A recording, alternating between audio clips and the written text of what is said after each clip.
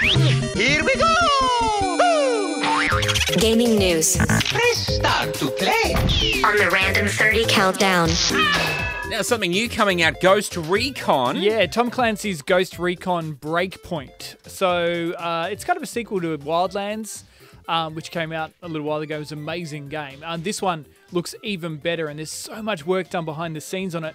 We've actually got copies to give away, so if you head to random30.com.au now, you can actually fill out the entry form, and we've got one of 5 copies to give away on Xbox One if you want to win one. I caught up with Emile de Bon, who is a writer and technical advisor on the game. Yeah. So I asked him about what his role as a technical advisor actually meant. I came on board a little bit later into the process.